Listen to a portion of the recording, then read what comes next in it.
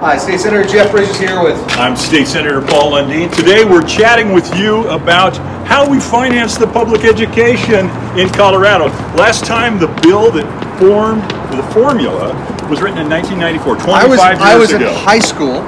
Colorado's classrooms looked very different back in 94 than they do today. And well, we haven't much longer the in the tooth than that, but it's been a heck of a long time. 25 years. So think about this. Right now the formula is about the system. It's about districts, it's about the elements that take care of students. Well, that's good, but that's not great.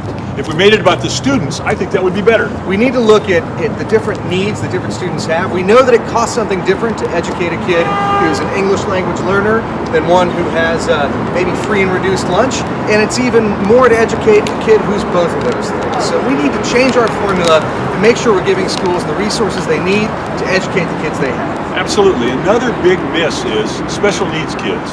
They're being left out almost entirely, and districts are trying to figure out how to make that up, but in fact we need to make it about the students.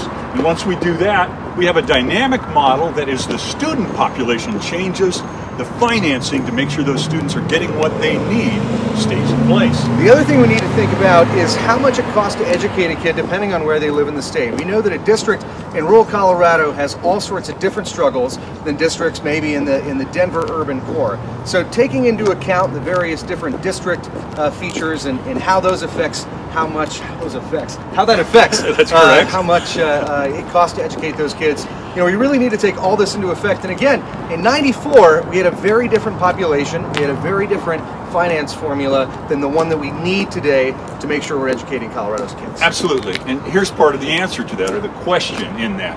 Colorado, I think we're a rural state. There's a large population center along the Front Range, but in terms of our culture, our ethos, we're rural in nature. And those students who live in those sparse areas, the funding formula isn't necessarily providing for them appropriately. And teachers.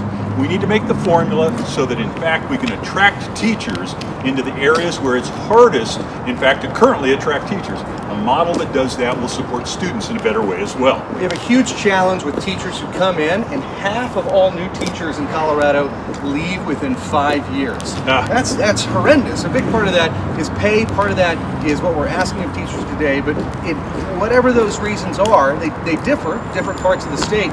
We need a funding formula that recognizes the realities of what it costs to educate those kids, what it costs to get great teachers in a classroom, and how we bring these districts together around a plan that's good for all of Colorado's kids. Absolutely. So in summary, my perspective, the formula we have is an antique.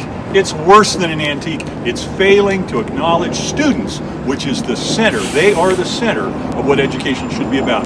Time to bring it up to date. 25 years old, time for an update. Time for an update.